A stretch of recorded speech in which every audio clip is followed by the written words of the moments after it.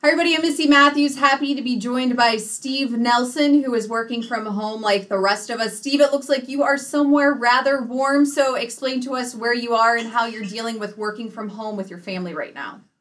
Right. So I'm in Phoenix, Arizona. This is where I live and during the off season. As you can see, it's sunny here. But everything is fine. I mean, just staying inside, and just following procedures. Just trying to protect my family as much as I can. Yeah, Steve, exactly what you said. Social distancing is so important, but you still do have a job to do, and that means training this off season, getting ready for the next season. So, how are you doing that at home right now? Right. Man. So about a week ago, I went out and just bought a bunch of like workout stuff from like the local sports store down the street, and just all the essentials that you need, and I just work out right here in my backyard every day. I mean, it's been working, so. Whatever you can do to stay in shape. Sometimes I go for a jog. Out here in Arizona, there's a lot of mountains, so you can go hiking. So, stuff like that to keep yourself busy. All right, I would be remiss if I did not ask what is that cute puppy's name and does the dog work out with you? Oh yeah, it's funny. His name is Baxton. We got that name from Winnie the Pooh. I don't know if you ever watched Winnie the Pooh, but Okay. yeah, my daughter watches Winnie the Pooh a lot, and Baxton is one of the monsters on there, so we named him Baxton. Keeping Yeah. everybody happy and positive as can be. Right. Yeah. Yeah. He's a busy one. Something I know that you are always passionate about is meditation. So, how is that something you can use right now when maybe it's a little stressful being stuck at home? Also, maybe those anxious feelings that you could share with people. Right. Meditation, it's been one of my things for a while, kind of my go-to.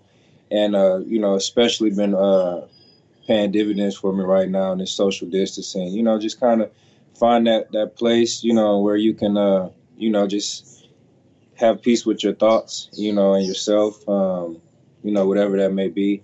And, it does take a lot of social distancing to meditate. So, I think I've already prepared myself for that.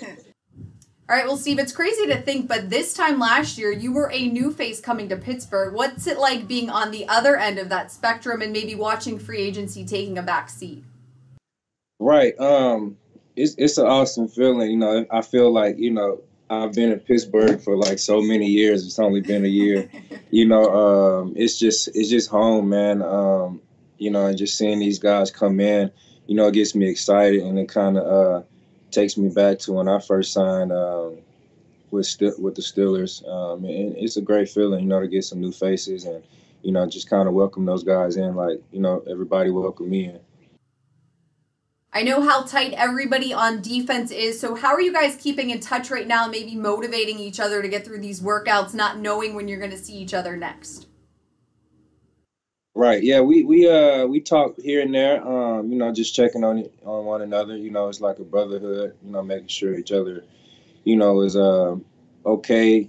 First of all, and I spoke to Joe maybe like last week a few times. We're just talking about like what's going on right now, and we just staying in touch. I talked to Tyrell, Mike, and all those guys. We just you know keep a tight knit group.